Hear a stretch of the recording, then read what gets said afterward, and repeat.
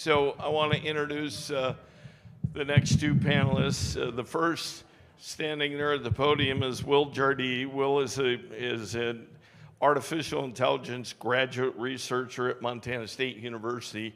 We had to get somebody from Montana State University because at the University of Montana, we have only real intelligence. Dan, yeah, you get that? Do I need to explain that to you? Yeah, okay. And then on Zoom, we have Miguel Romero, who is the Director of Property and Casualty Regulatory Services for the National Association of Insurance Commissioners. So welcome, Will. Welcome, Miguel. Rock on. Am I going first then? Is that the plan? I think, so yeah. Waiting for Miguel to say that he's on. He's on. But are you Nope. There he is. Rock on. And I assume I'm coming through the mic and everything? All good? Yeah. Rock on. So yeah, as they said, I'm from MSU. I'm with the Numerical Information Systems Laboratory there. I think Dr. John Shepard, my advisor, came last year, and I'm following that up this year. Given some of the recent work that we've been doing, specifically with the Smart Fires grant, which is a really cool grant, it has pretty extensive connections all over Montana. So I'm going to be introducing some of that. And funny enough, you say Montana State University is the only place with intelligence, even though I'm trying to build artificial intelligence, you know. A little bit of contradiction there, I guess. But let's get into kind of what I'm covering. So this is the Smart Fires structure. This is kind of the main infographic we have for that grant. This is a NSF EPSCoR grant. NSF, obviously, is the National Science Foundation for the U.S. That's where a lot of the funding for schools comes through. And EPSCoR is a specific collection of funding that they have set aside for smaller schools in smaller states. Because, you know, if it went just to the people with accreditations who seem to be doing cool work, California and Florida and all of them are taking all the work, right? So we have the EPSCoR, which purposely takes money and gives it to some of the smaller schools. And we have the Smart Fires, which is a 5-year long grant. I think it's $20 million or so with a couple other incoming flows of money. And it has 4 main thrusts that we're looking at. Let me take a step back and first say that Smart Fires has, you know, the fun thing that we do where we try to make everything an acronym that sounds cool, and so the capitalization is a little weird here. Sensors, machine learning, and artificial intelligence, and real-time fire science. And so it's this idea of trying to blend together not just you know, our own hard science, our own natural sciences, but also trying to bring in artificial intelligence, machine learning, some of this more diversity of modern models. And there's 4 different thrusts that go on there. You can see them up there.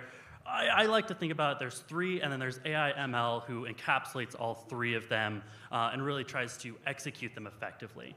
So the first part we have is the fire and smoke science, where we're trying to better understand fire and smoke. We're trying to do the natural science approach. We're trying to collect data, make mathematical models. We're trying to understand how fire spreads, and more importantly, kind of a larger spotlight is being shown on smoke and how it affects health and how smoke spreads. So you have a good idea about how fire spreads. Give me the fire pack, give me the temperature, give me the airflow and the elevation. I can give you a good prediction on how fire spreads, how fast it will, but we have, you know, a pretty limited knowledge on how smoke itself spreads. When we start talking about air quality index, we can't necessarily project forward, when I do this burn, this is how it's going to affect what people are breathing in. But we can measure it real time, right? And so we want to make that gap between predicting what type of smoke and what type of particles are going to be in the air, given, you know, I'm burning here and what's the city, you know, 50 miles away going to experience. That's where a lot of the natural science is coming in right now. The next part is the smart optical sensors, and this is trying to take modern technology, modern sensors, which we call hyperspectral sensors, are the main ones we're looking at. If you think about regular picture cameras, we have red, green, and blue. Well, if you know anything about basic science and how light works, it's not just red, green, and blue. We have a continuous spectrum, an infinite number of lights and wavelengths that are happening in there, right? So what if we can capture all of that information and somehow use that to better understand what's happening when a fire happens, right? This is akin to spectroscopy, which we do in the lab all the time, and lets you use shining a light at materials to understand what's in that material and the kind of the characteristics of it. So the hope is that we can take these really advanced cameras, throw them on drones, fly the drones over active fire or before a fire starts, and get an idea of what's being put up into the air. What exactly is, the makeup of this smoke, and then we can understand how the smoke and characteristics of the smoke evolve over time. So you can quickly see how understanding and doing smart optical sensors quickly feeds into the fire and smoke science portion, where we're understanding how fire is igniting and we're understanding what the smoke has in it, right? And then the next portion kind of takes a step back a little bit from the actual hard natural sciences and goes to more of the soft sciences or sociology and those kind of people-related sciences, right? And so we're trying to take one of the main thrusts is reaching out to local communities and bridging this natural sciences into their actual communities, how they perceive what's happening, how they understand what's happening, and their perception of it, right? And so we're trying to measure and understand how people agree or disagree with the steps we're taking. We're trying to understand how their mental healths are being affected with a lot of what we call mega fires, these fires that aren't just smaller contained ones, but ones that get out of hand or burn massive amount of land, affect a lot of communities. We see a lot of mental health effects from that. How do we measure that? How do we predict that? How do we take that side of the social science, a somewhat measurable idea, and integrate it into this decision making? And definitely if we're doing quantifiable models, models that actually use inputs, right? What's the amount that's going to be burned? What's the chances that it burns down a house? And we're trying to also bring in this mental health and the health communities, along with the health from, let's say the smoke comes over, and what's the health for the community as a whole, and how does that affect, say, asthma and different types of cancer, right? So where do I come into this, right? Because I'm in the AI ML approach, and those three are very much well-motivated steps forward, but AI ML is more of a technique for solving problems, right? You take a model, make it intelligent, learn something, and then try to solve a problem. So for each of these thrusts, I've put down a couple of spots where we're working actively with people, right? In the case of fire and smoke science, we're working with simulations. We're simulating how something, the smoke spreads or the fire burns. And we're trying to use these intelligent systems, instead of having to do everything by hand, to almost learn that step forward, right? If I have a whole ton of actual real-world data, can I learn how that data or how that fire spreads, and then use that to simulate forward, learning the parameters? And data mining, where you just have a crap ton of information or a lot of data sets that aren't necessarily structured, and you extract out a whole ton of information. Next, we have the smart optical sensors people. The issues with the hyperspectral cameras, right, is that there's a lot of information, right? We're collecting thousands of different types of color, right, and the amount of color there is. We can't save all of that on a tiny drone, and so we have to actively select what colors we're saving, and we have a couple of models that help us adapt and choose which colors we're going to select and keep, right? And hopefully, instead of just providing a static data set, we actually have one that properly reflects what's happening in the fire and the smoke. We can use that to better understand and model the situation, along with the data processing. Once we have the data at home, how do we actually process that, and how do we do that in an intelligent way, kind of leveraging some of these new models?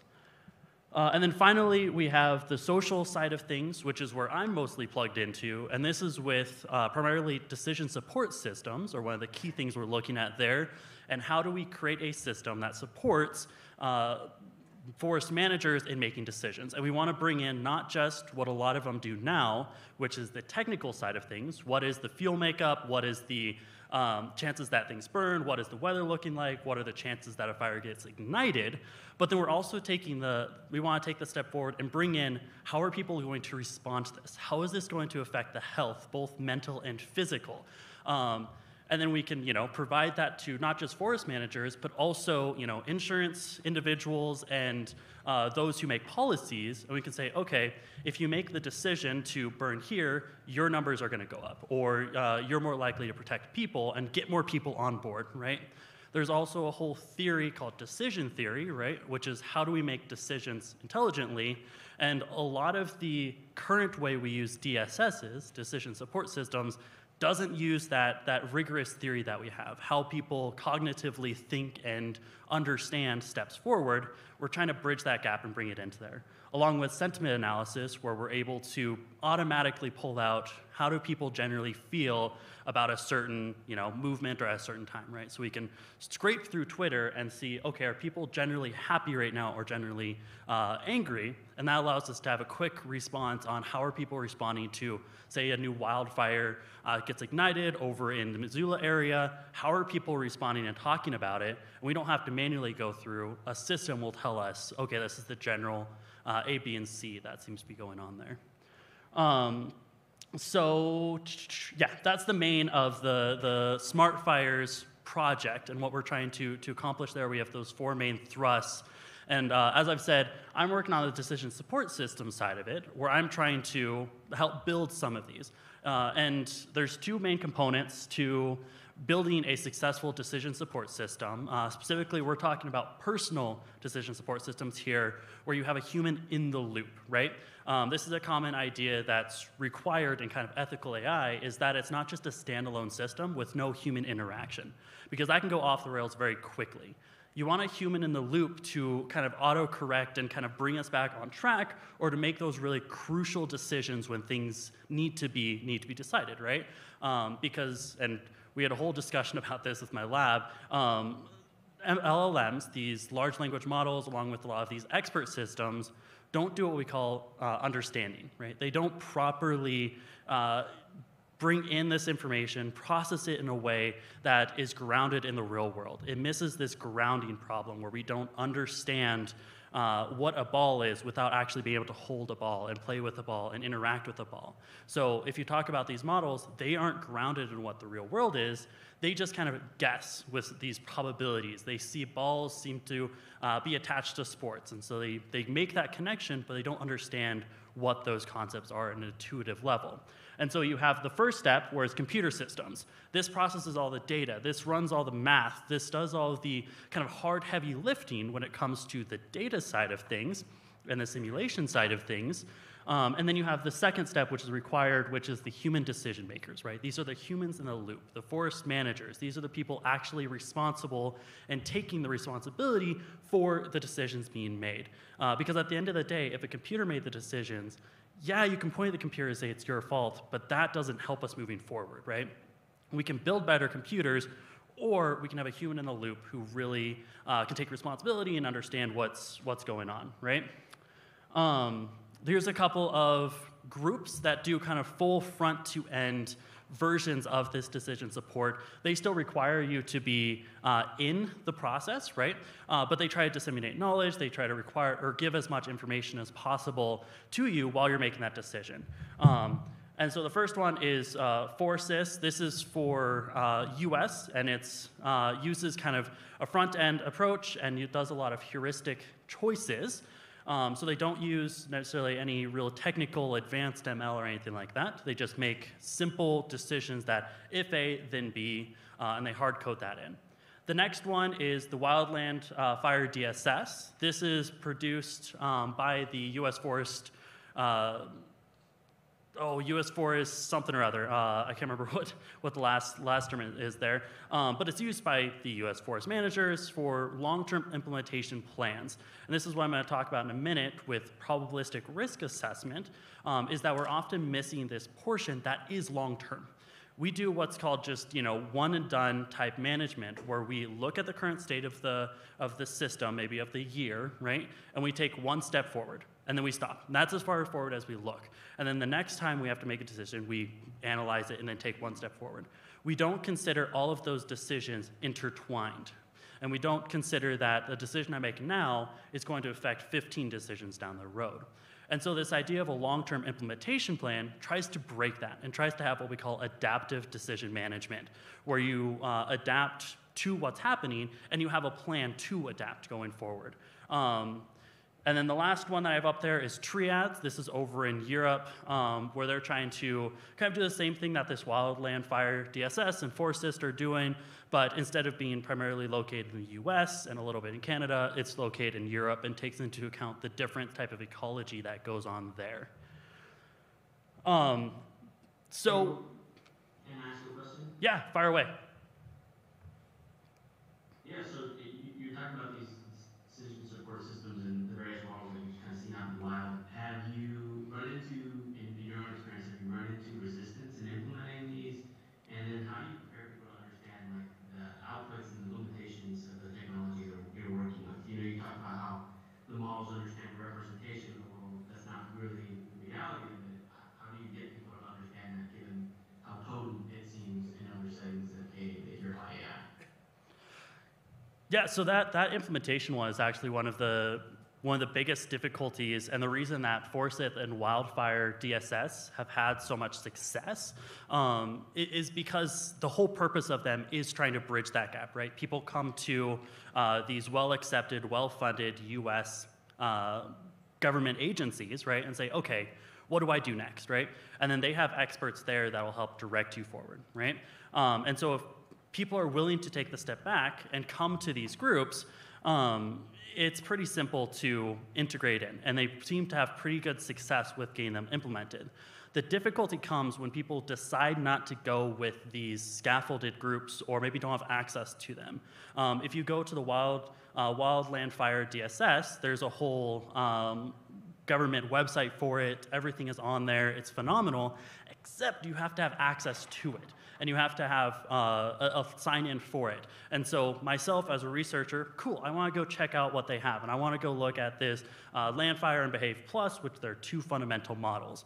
However, everything is behind having an institutional login for that. And since I haven't worked with them before, I can't use it.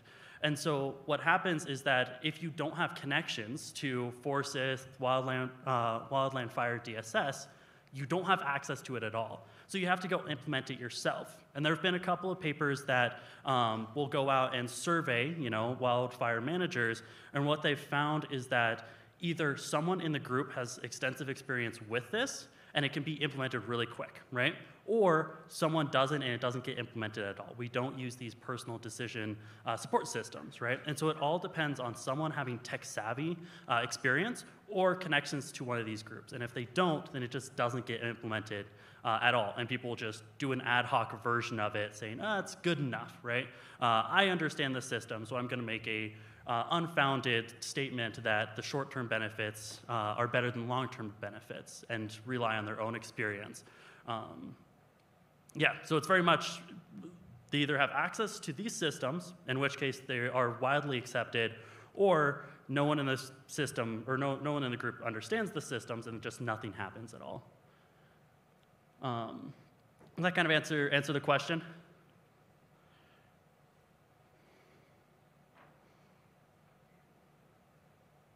I'm going to assume it does. Oh, yeah. I appreciate your perspective.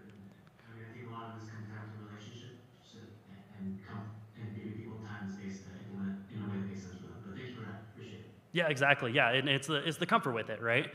People tend not to be too scared of implementing AI once they know it, but if they don't know it, they don't touch it.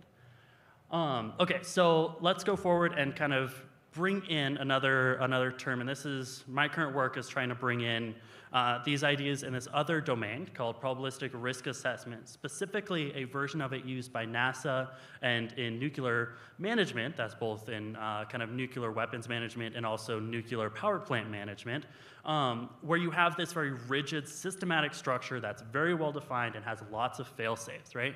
Because when you send someone into space, you need to make sure that they can come home safe. Or when you're working with nuclear, you have to make sure it doesn't go awry, right? Why don't we try to bring in that same type of expectation into wildfire management? There's two different ideas that you require, and these kind of link back and forth. You have this idea of risk-informed decision-making and continuous risk management. Risk-informed decision-making uses this idea of quantified risk, an actual number attached to what's the risk of doing an event, and this idea of continuous risk management, where you continuously take steps and you're going to cycle between RIDM and CRM. For anyone who's trying to kind of step into this space in the wildfire management, the closest two ideas you have are risk-informed decision support systems and adaptive forest management. And these kind of two ideas have a shadow of what risk-informed decision-making and CRM are, but they kind of fall short in some of the key aspects. Here's a couple of graphics, which I don't expect that you can read these at all, from the NASA documentation that outlays what all the expectations for each mission are. But the main thing to look at is the risk management, or probabilistic risk management, is a cycle between RIDM and CRM. And so you're going to stick in this kind of cycle for the communicative document, and then when you hit a point where you need to make a decision, you jump over to this RIDM structure. And this RIDM, I'm going to jump over that, has a couple of very, very key features. The first is this graded analysis. If I don't feel confident in my current decision or my current alternatives that I could look at, I'm going to do a collection of investigations, kind of an investigation step, and then stop. Do I have enough confidence to make a decision? If I don't, I'm going to do more research. Do I have enough confidence now? You're going to keep doing that until you get to the end when you make your decision, right? There's also this idea of commitment, which is the amount of risk you're willing to take on for the benefit you're looking for. And this keeps you true to the step that you're deciding to make, because if you're, you can easily give yourself a strong bias in comfortableness if you don't set a hard boundary on this is the commitment we want, right? And that at least is a heuristic to start with. And the last is that is probabilistic and continuous, which are two very difficult mountains to get on top of for wildfire management because it is such a interdisciplinary, difficult field. And so ultimately, what we're trying to do, and I did a whole lit review on looking for papers that did PRA that specific cycle and DSS. And the main takeaways, and I'll hit a couple of these, is that if there was a probabilistic component to the whole analysis, it was not provided in an effective way to the user, right? It was either flattened down into just, we've probably seen the number rating, which is based on the Canadian risk management system, right? Where it's 1 through 5. What is the risk of a fire happening in a certain day, right? It's either flattened down to that, where we lose all that probability, or far too much information is provided where we can't necessarily do a graded approach and we're just bombarded with too much information right off the bat and we don't have kind of this graded understanding of what's going on. The last one is that a lot of times these simulations are either too complicated and so we don't bake in uncertainty into them. And so at the end of the simulation it says, this is what's going to happen, this is reality, or they try to run these models over and over and over and over again with a little bit of randomness in there, and then we'll just use it at the end to say, here's the probability, right? We're working on a model which is continuous time Bayesian networks, and we're adding a spatial component to it that have, in the actual simulation going forward, this baked in probability. And so at the end, when you get the results of, here's the chance that a fire happens here, what's the speed that it spread forward, that probability is a fundamental characteristic and will actually be mathematically founded in something, right? And we can easily bring in these experts to make what we call Bayesian network models, which kind of say, here are how all of the features in a specific location relate to each other. How does elevation affect fire spread, affect upward draft versus downward draft, which affects temperature? How do all of these relate in a very small atomized location, and then we can create this cool CTBN structure that compiles all this information together and does a continuous projection forward, giving you probabilities.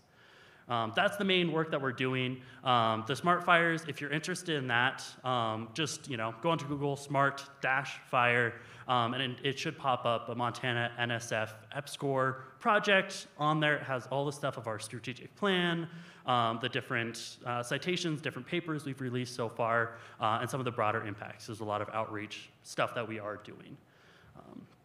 Yeah. So, and then I'll pass it over to you, Miguel, unless you have a question or two before hitting your stuff. Yeah. I had a question for you, if you have a second. Yep.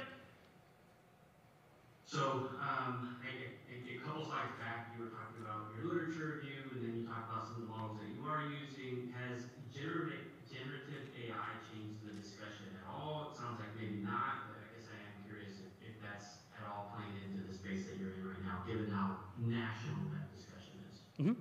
So there's two different ways that you can kind of address that answer. The first one is on a personal level, and the other one's kind of on a model level.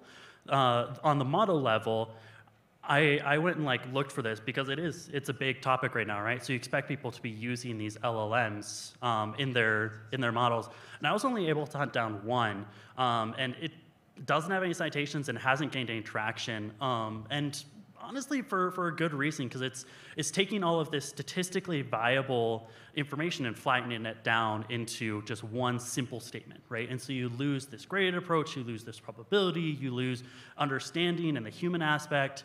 The other direction, and this is where it's more interesting, is people will use it all the time when they're trying to understand a system and to kind of help fill in their personal gaps. And so similar to how you can have 50 different simulation models and 50 different graphs that tell you information that leads you to making a decision, right? You can make a similar thing where you query ChatGPT or Sonnet or any of these large language models and ask them, what does the literature say on A? What does the literature conclude about B? What is the synopsis of our understanding on X, right? And then they take that forward, and that's seen great success, right? Where people use LLMs to more understand the whole environment opposed to building a system off it. Yeah. Awesome, thank you very much. I guess I should pause to see if there are any audience questions, and if not, I can chime in with my own presentation. Are you seeing anything, Will? Yeah, do we want to hit questions right now or towards the end? Save them for the very end, yeah. So take all those questions, put them in your back pocket, and then we'll let Miguel go through and then hit questions. Right, so thank you everyone for allowing me to present and join you virtually. Apologize if I have audio issues. Will was cutting out a little bit in and out, but I'll try to muster through those. So like I said earlier, my name is Miguel Romero. I'm Director for P&C Regulatory Services at the NAAC. And really my areas of responsibility include supporting the regulators anytime they're talking about cybersecurity, innovation, or technology. So today, I'm more narrowly focused on updating you on the regulator work on AI. So I'll walk us through a couple of the initiatives and projects that we have ongoing, and I'm happy to take any questions if there are any, particularly as we go through this. So the first of these that I'll walk you through is our survey initiative. Our regulators operate on this perspective that bad policy comes from bad data. And so to really inform any of the policy discussions, they really try to take the time to engage with the public, engage with industry representatives to understand how specific spaces operate. So in this case, AI being such a big discussion, dating back to 2022, our regulators have been trying to survey the insurance industry to see how they are using AI or ML. So we undertook a set of P&C surveys in 2022 and 2023. We followed that up with a life insurance survey, and we're in the process of preparing and piloting a health insurance AI/ML survey, which will be issued in 2024, and then we anticipate having a report available to the public by March of 2025. What I have on here is some of the charge, which in our language really just refers to the assignments that the committee and the regulators have. So in this case, we're talking about having the assignment of understanding the use of AI and ML in the insurance industry. And the goal is to understand what the insurance industry is doing, and then get that information to help the regulators develop better guidance, to inform the development of our regulatory framework, and really just to inform the regulators generally. Like they want to understand the value, the challenges, the promise of AI, kind of all sides of that conversation. So I mentioned 3 of the surveys have been completed, and I'll give you some high-level insights from those. For the auto survey, 193 auto insurers responded, expressing that 88% of them are using or are planning to use. That drops down to 70% for home and 58% for life. And you can see some of the number of respondents for each of them. And one item that we did kind of call out is that there's a specific type of model or technique that was included in the first 2. It was excluded from the first 2. It was included in the last survey. Some of that being just by given how popular it is, and also how comfortable with that model regulators are, right? So regulators in the P&C space have been seeing what we refer to as GLMs for years now, so they didn't really feel like it was valuable to gain insights on how GLMs are being used in the P&C space. But for the life space, it's a relatively less frequently used or kind of emerging trend to see that, so they did want to get that data. But what you see is that it's being used more often in P&C, less often in life. And really, I think that's reflective of the life insurance carriers generally operating more conservatively. Life products have a much longer tail to them, so if you misprice a product, that has much bigger implications than, say, if you misprice an auto policy, you can adjust that rate next year, and so on and so forth. So that, to me, feels a little bit consistent with, but the extent of that difference was nonetheless surprising to our regulators. But again, it's important to understand how AI is being used. I will note that all of this was prior to the advent of generative AI. And so I would anticipate that these numbers would only have increased, and then compounding that, these are 2- and 3-year-old surveys. So it's just, we take our time to gather this information thoughtfully, but even then, information quickly becomes less useful. And so if anything, we would expect that the uptake in this would have increased since the survey time. So of those that responded, they are not using AI. We saw a pretty common thread: no compelling business reason, lack of resources and expertise, reliance on legacy systems, waiting on regulators, kind of a mix of responses across the board. I think not necessarily baked into that, but our interpretation is that point about just the conservatism of the business and in the way that third-party service providers are playing in this space. We think that they came into the auto space first and then kind of followed to the rest of the lines of business. Part of that being the P&C line of business is a larger line of business, so there's a little bit more room to operate in that space.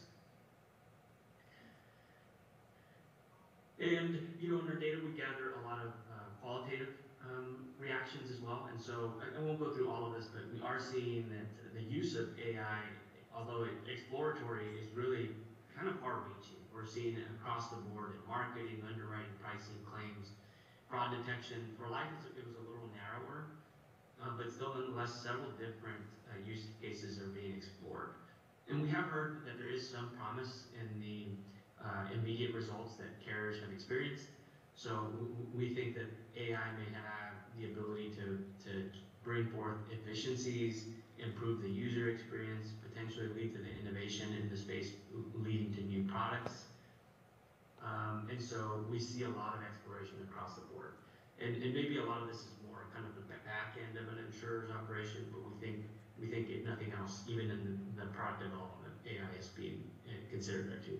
So digging a little bit deeper, for home and auto, what we're showing here is we asked the question about not just are you using AI, but how are you using AI? So we distinguish between a couple of different extents of that question. So automate, are you using it to augment, are you using it to support? And hopefully those terms are intuitive enough that you can kind of understand it in this context. But really, the question is that to what extent is this replacing the use of humans in the loop?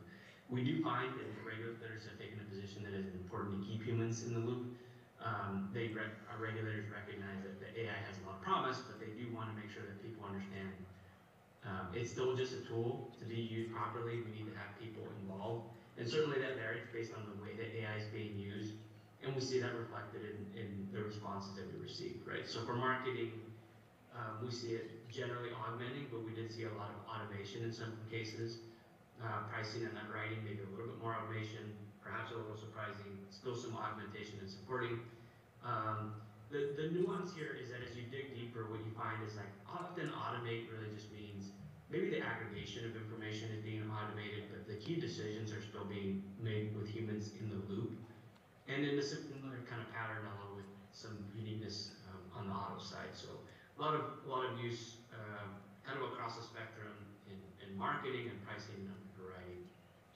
And then similarly, that continues for the life insurance side of the discussion. And so you see some breakdown in it being used to augment, a lot of automation for pricing and underwriting, and a lot of automation for risk management. Again, I think if you look down into the insurance business across the board, what you'll see is that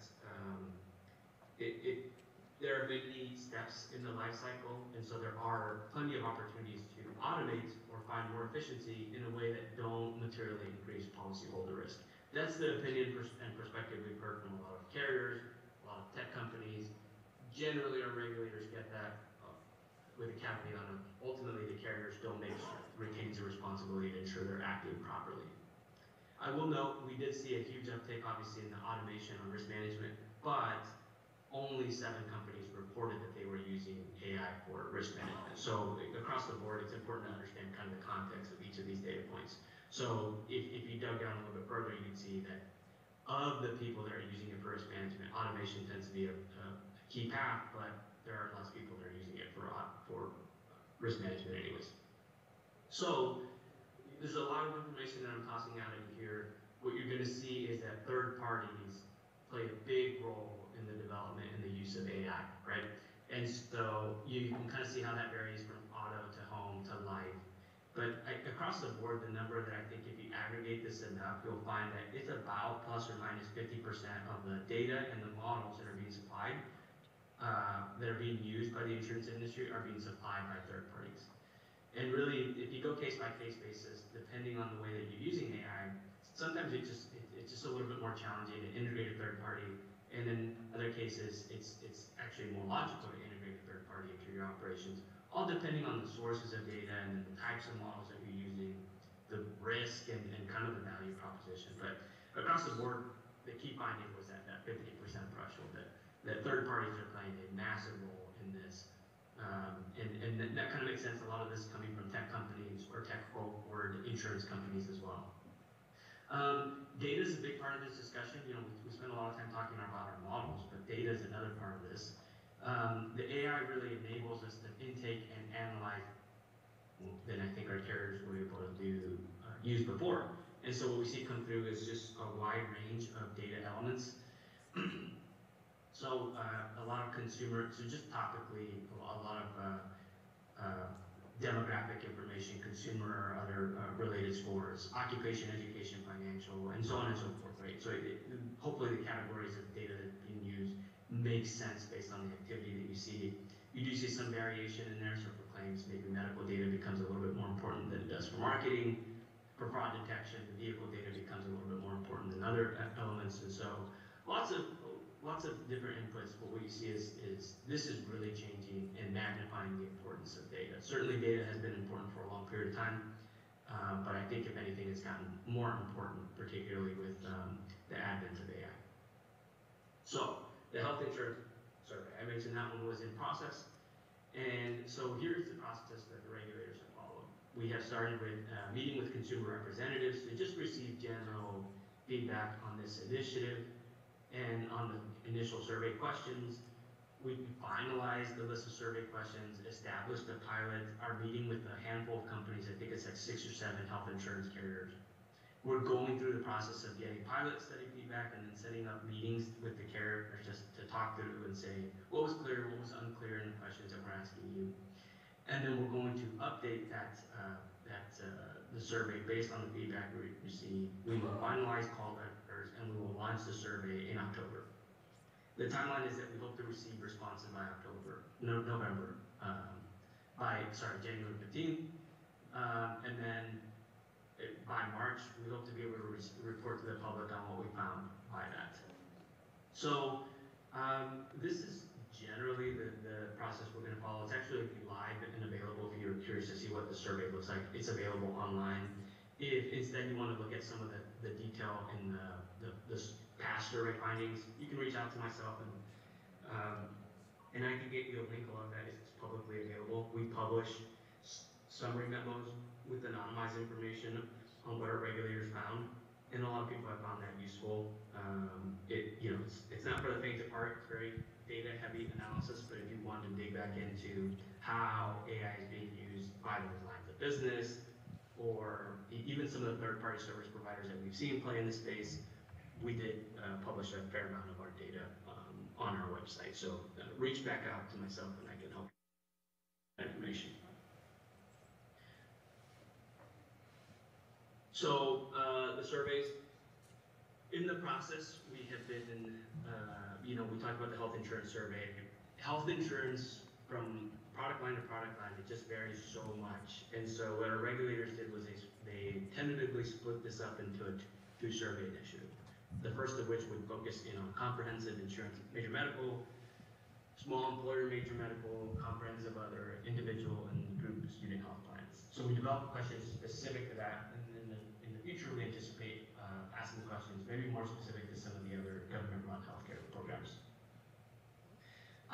And then in response to the feedback we've done, we clarified a lot of our questions related to data use, to involvement of third parties, AI governance, to operational functions.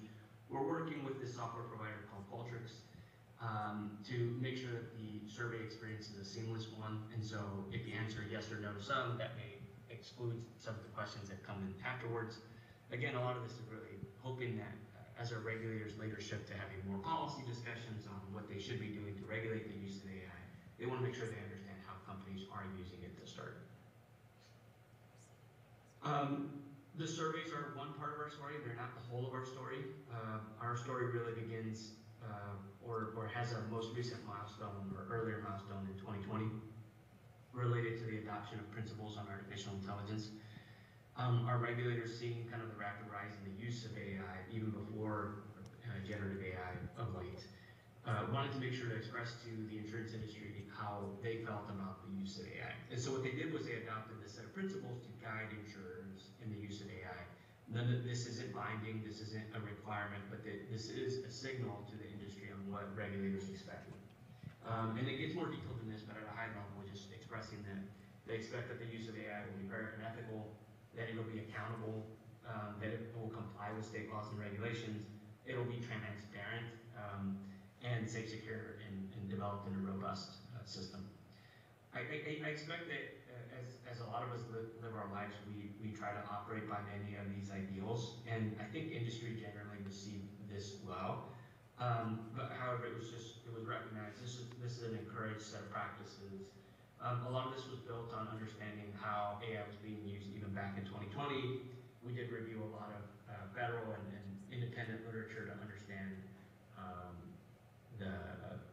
what the prevailing best practices were. And so some of these principles draw heavily on, for instance, there's this NIST framework, National Institute of Standards and Technology, developed this framework expressing their view of what responsible use of AI looks like. We leverage a lot of that, but we also did a lot of listening to the insurance industry. Building on that, the regulators recently, in 2023, adopted a model bulletin. So the model bulletin explains the way that the regulators as a community viewed existing state law to apply. That bulletin has been adopted by 17 states, so it was adopted once at the NAIC level, but for it to really have any effect, it really needs to be adopted by states themselves, right? So we adopted it as a model, and then states have taken that, tailored it for their own authority and their own views, and then 17 have adopted it in their own state. It's a principles-based bulletin that establishes guidelines and expectations related, again, to that same topic of responsible use of AI. It's building on the principles, but it gets more granular. It does remind insurers that the use of AI must comply with insurance laws and regulations, in particular unfair trade practices. It does set the State Department expectations as to how insurers will govern the use of AI. So it's not requiring, but it is saying here's what our regulators expect. And lastly, it does say we aren't doing exams yet, at least not to my knowledge, but it does express here's the documentation we expect to be available when we come on site to look at your books and records. And so it has a pretty exhaustive list. And basically just saying, look, the examination standards that apply before, we believe apply here. And we believe we can look for these pieces of documentation, including the work that is performed by third parties, including really all aspects of your due diligence, how you decide that the models were fit for use, what your governance, model governance looks like, etc. This is, for any company that's been subject to an exam, this is not dissimilar from a lot of what they've experienced, except it's in the context of AI, right? Our companies have been providing information for years and years on how they govern or how they manage their risk, or how they set up corporate governance practices, or how they administer claims, or how they go about deciding on their underwriting. They've been doing that for years. All of this just says that those examinations will happen in the context of AI as well, and we're now in the process of figuring out, well, how do we actually do an exam in the context of AI? What questions do we have to ask differently? And I'll cover that a little bit more in depth here in a second. What's in the bulletin? Bulletin's fairly straightforward. It's 9, 10, 11 pages, something like that. It has 4 sections. Introduction, background, and legislative authority. It just says, here is where we get the authority to do this. A lot of that rests on Unfair Trade Practices Act, but also the examination authority that each state has. Then it provides some key definitions. Those were generally written from a technical perspective, not a legal perspective. That was a big point of debate, but I think ultimately the regulator said because we're not creating or defining state law, maybe the best thing is to explain how we view some of these concepts. Then the meat of the bulletin is regulatory guidance and expectations. It provides some general AI systems program guidelines. It talks about governance, risk management, and internal controls. And then it has some brief guidance on third-party AI systems and data. Recall that more than 50% of the AI that's being used is being provided from third-party systems. So our regulators wanted to express some nuance related to that aspect of this, really emphasizing that companies retain the responsibility. They also understand that the due diligence to launch AI developed by third parties looks different. It just is, right? When you are deploying your own AI models, you own the data, and so the way that the regulators can ask questions is going to be different than the way that they would ask questions if it was a Microsoft model, for instance. Then the last part of the bulletin explains the examination-related concepts. It really just says all the concepts that applied before, we believe we will tailor for this situation, and we will ask you similar questions to that. So what comes next? I'll just close out and say our regulators are in the process of having many discussions to continue to update our regulatory framework. So they are going to have questions to evaluate the use of AI. So how are they going to do exams or market conduct analysis? They're having specific discussions to talk about, well, how do we regulate the third-party use in this space? Do we need to license them? Do we need to subject them to any sort of model review? That's a fairly open-ended discussion. I expect that'll take at least 2 more years. But that's one of the ongoing discussions that's happening right now at the NAC. And then the last of it, right, you recognize a lot of the backgrounds of our regulators, they're used to performing examinations, inspections, evaluations, but perhaps not in the context of AI. So we recognize that, and our departments recognize that they may need to hire additional or different staff. But in the meantime, we still have a lot of staff that are highly skilled and want to prepare them to ask the right questions. So this year, we're going to provide some additional training to the regulators, and then we're going to listen, hear some feedback from the regulators, and then deploy more training next year. And so, you know, I think what the story is our regulators recognize this is an important moment. And make no mistake, our regulators want the insurance industry to benefit from the use of AI, potential promise in the technology, but they also want people to engage and use AI in a responsible manner. And so they're just trying to make sure that our regulatory framework is ready to ask the questions that are necessary to ensure that consumers are being protected.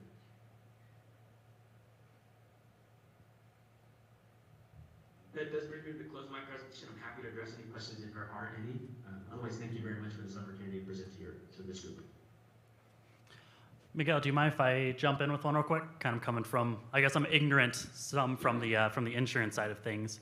So when we talk about ethical application of AI, a lot of times we have to talk about model validation and making sure that the actual model itself is doing what we expect it to do. We have this idea of black box models in ML where we don't know what's going on because they're so gosh darn complicated. Think neural networks and LLMs. And you can actually build these models. My favorite one to point to, it's a little bit old now, like 2018, called Laundry ML, which makes an explanation for anything that a neural network would give you, but is able to twist it into an acceptable approach or an acceptable reason, right? What type of steps can you kind of do for these like black box models that we can easily be fooled with and kind of explain away that their reasoning is fine, but how do we validate in that kind of black box, fuzzy, unknown land of these complicated models? It's so funny. I was thinking about the fact that you said it's kind of an older model back in 2018. I thought that's how fast this space is moving, right? Yeah, no, yeah. That's how quick it is developing. I think ultimately what our regulators have tentatively concluded is that responsibility to prove that lies with the companies. And so if that means that the company has to wrestle with the lack of transparency for a given model compared to maybe an AI technique that's more transparent but maybe less potent, ultimately we put that decision back on the company to say, why is it appropriate to use that model in this situation? Because there may be some situations where, say, the black box has less of a material impact and you can just look at the outcomes that result, right? You don't have to understand how the machine got to it as long as you're comfortable with the outcomes in certain circumstances. So the regulators really put that onus back on companies. Now, what I tell you is that I talk to data scientists and actuaries and tell you that even with those black box models, there are techniques you can do to peek behind and try to understand the relative priority of specific assumptions, or even looking at like the methodology that you undertook to develop the model. You can still kick the tires, so to speak, in certain cases. It just is time intensive and requires certain disciplines and expertise to really be done properly. Like I wouldn't be able to do that to a model. You'd have to hire someone with far more data science and expertise. So really, I think that's the way that our regulators are approaching this is to say, look, ultimately, if you are the one that is deploying a model, then ultimately what you're saying is that this is fit for use. Now that's the dynamic right now. I do think in the future the regulators have to decide, are there certain models that we maybe are going to be less comfortable with? And therefore, does that mean anything for the way that we require or prohibit anything for the insurance industry? That's a long discussion and frankly a big discussion that could go any number of different ways, but that is a question that they will have to wrestle with and not one that they have an answer for right now. But generally, it's ultimately, if you're deploying the model, it's your responsibility. Sometimes it might be, but that's case-by-case basis. Any questions from the audience?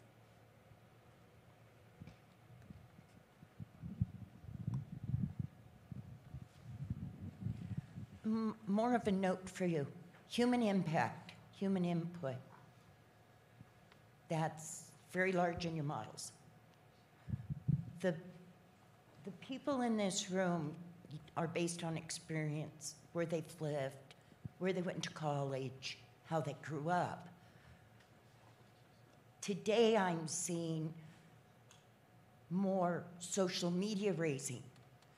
You don't have that actual hands-on, out in the field, boots on the ground experience. And as we go forward, I see that becoming more and more computer generated is what I'm going to call it, social media.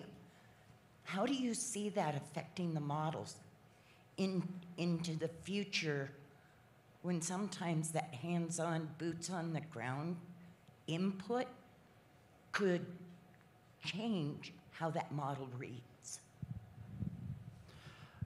So it's such a great question. Thank you very much for that. What I tell you is that the first wave of innovation that we saw in the insurance industry came with a lot of people that just discarded all the experience the insurance industry already had, and they said, well, we don't need to do this thing called underwriting. We're just going to stop it because it's inefficient. And then it turns out, well, if you don't ask underwriting questions, you don't really understand the risk that you are protecting, that you're offering coverage on.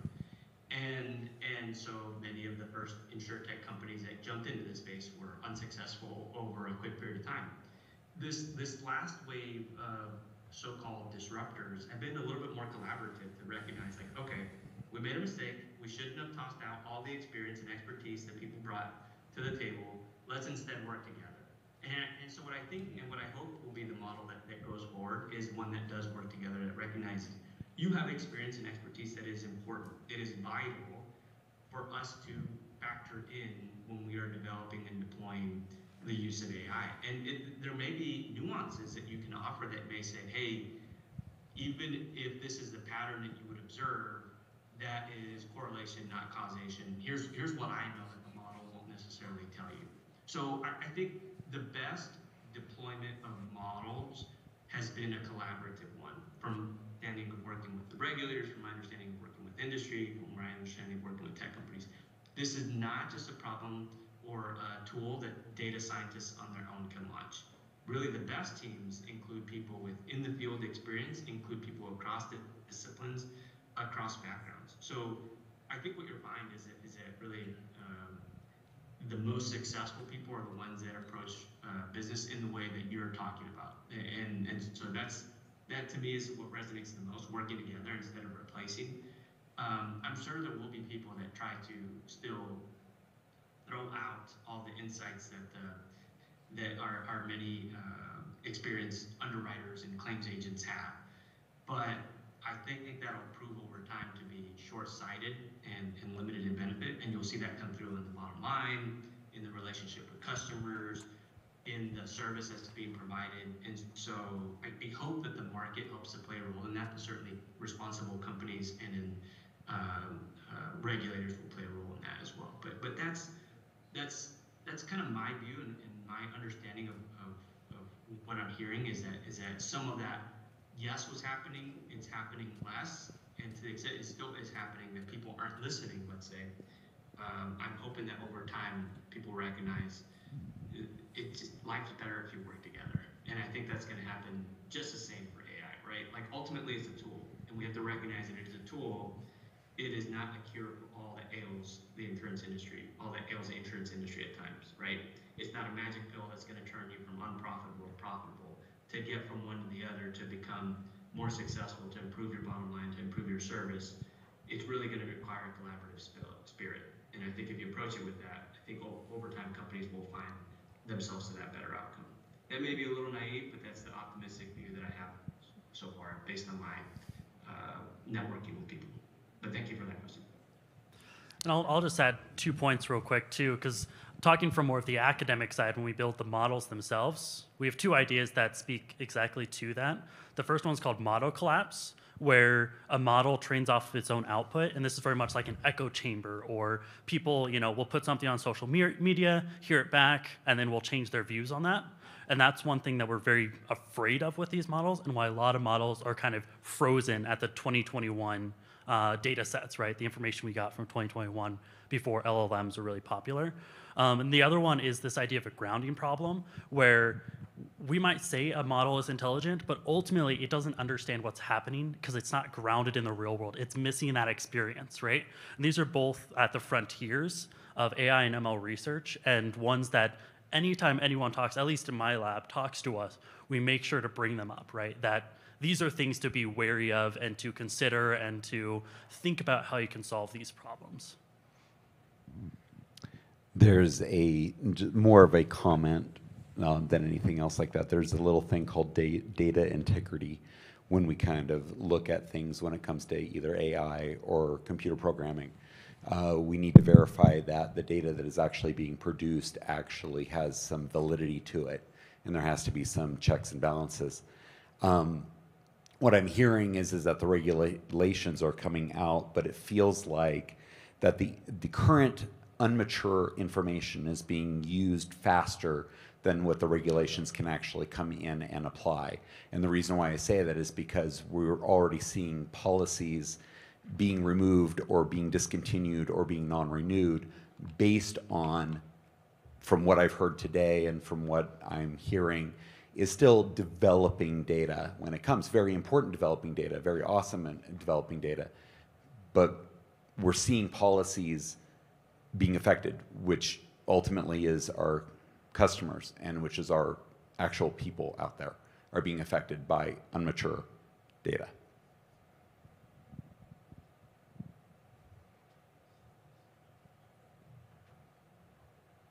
Sorry, was that for me? So the question was about the challenge of immature data and how to deal with it, right?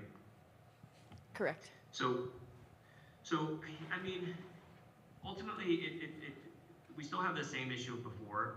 AI is more powerful. It can help us extend our insights, extend our capabilities. But if you don't have good data to begin with, like, it's going to be a challenge. And I'm dealing with that in several different circumstances. So for you to be successful to start with, you really do have to have that proper data source to begin with. Now, having said that, I think, again, if you bring in a broad team, you may find that you actually have more data available to you than is necessary, either from stat gens, publicly available sources, from a couple different resources. Now, that can't solve the problem for everyone, but I think it's not a problem that can be sidestepped. You really do have to wrestle with taking the time to make sure that you have the right foundation, because that's what the data is going to give you. The right foundation to make sure that the problem you're solving is really being given the right data from the beginning. So bear in mind, like, sometimes in what you feed it, you're making a decision that may sound insignificant, but later could prove to be significant. So if you're feeding it only people that have committed, say, if you're looking for fraud and you only feed it a subset of the population, you may actually teach it to look for fraud only in narrow circumstances. And so it really takes a lot of time to think about what is not in our data set that should be. So data maturity is just an important challenge. I can't necessarily solve it for people, but I would just say bring in a diverse team, really try to think outside the box, but recognize that is an important part of the process that can't be sidestepped. Hope that answers your question. We got one more question over here. Sure, somewhat already answered, but well, very accomplished for a student at MSU. Go Cats. Make me feel old. I actually left the AI research area in 2018, so now everything has changed. I'll ask you the same question that you kind of asked Miguel with explainable AI. That was such a huge, hard topic. And you were talking about models, using millions of data points and then sometimes collapsing it to an end user to a 1 to 5 score. Is there more advances happening there in the research area to be able to bridge that millions of data points that the computer is seeing down to more explainable, here's why? We talked a lot about fires earlier today, so could be in that domain. Yes, but there's still a lot of work to be done too, right? With what people tend to prefer to go for right off the bat is just train a model and show that the model has good accuracy or has good performance, right? And then we have to take a step back and validate and ask, why does it have good performance, right? And what we see a lot of times when we try to do those is that either what these explainability models show us is that it seems to almost be gibberish that these models seem to be picking up, right? That's one direction. So you train a model, you use what's called an explainability model on top of that to extract out why a model seemed to be working, right? And you might get back like a nugget or two of really cool information, right? These are the features, these are the characteristics that were most important, right? And it might look like, why did a fire spread this fast in this area? And then it comes back and say, oh, it's because the elevation and the fuel packing that existed, and then it might also flag something like it was because of the color of the tree canopy, even though it was just on the ground, right?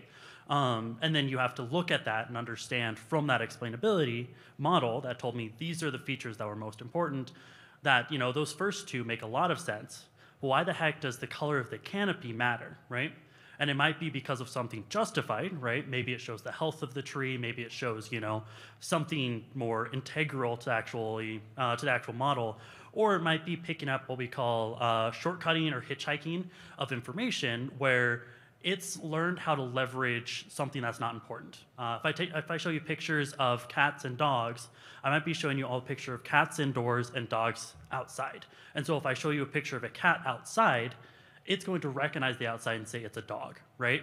Because it's grabbed onto the wrong part of the problem and learned the wrong part of the problem, right? And what these explainability models can show us is, does it seem to be kind of highlighting the wrong part of it? The other direction, and this is the direction I prefer to go, is not explainability, but interpretability. Can I interpret what the model is doing? And this is where the idea of black box and white box models come in, right? A black box model is too big, too complicated, too difficult to understand, or you can spend far too long trying to pull it apart and understand all of the stuff, or try to overproject what an explainability model gives you. The other direction, and this is the reason general linear models are so powerful and so important, is because they're easy to just understand like that.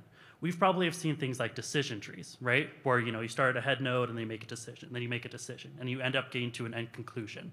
Those are interpretable. We understand how these different steps are happening, and we can kind of think through them, right? And so you can either interpret it from first principles, or you can try to explain it afterwards. There's more and more explanation models that come out every day. There's more and more, well, not as many interpretable models that come out every day, but the power seems to kind of lie where you need explainability, which is very annoying and requires a lot of understanding and what the heck is happening. Yeah, does that kind of help?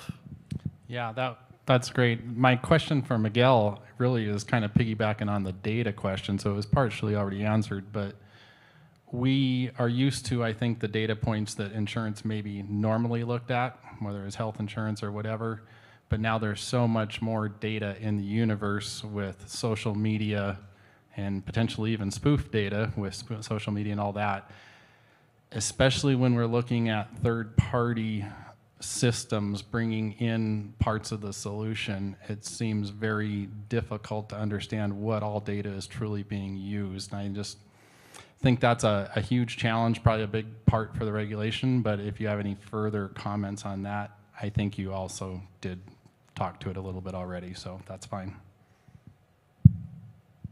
Yeah, I mean, I think third parties they present such an important value proposition because they often do have access to additional data that can be meaningful. The challenge is, well, that you might not have that data because they may even consider that their IP, or just the willingness to share some on that may be limited, or maybe unwilling. And so I think it's just a challenge of still taking the time to make sure you're engaging with responsible business partners and that you're engaging in the right due diligence, but also that you understand what's the outcome that's going to happen, and is there a way to mitigate any risk that might be present on the back end. So there's not necessarily just a one solution for this. We definitely, like I said, regulators want industry to benefit from this important threshold inflection point that we're at, but we want them to do it responsibly. So I don't know that there's a single answer to offer aside from recognize that is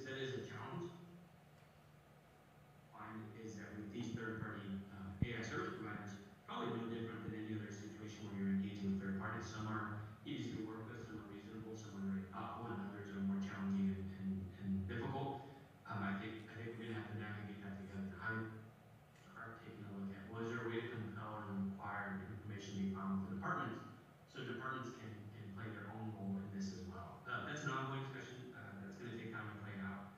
That is one that we don't yet have an answer for, but we recognize, again, the value proposition looks the backward hands. If you use AI, there's still responsibility to be taken for that. So ultimately, I can't solve that problem for you, but I can just say, I think if you take the time to do your due diligence like you would with any other partner, I think you'll find that there are some partners that definitely are better than others. So still a challenge.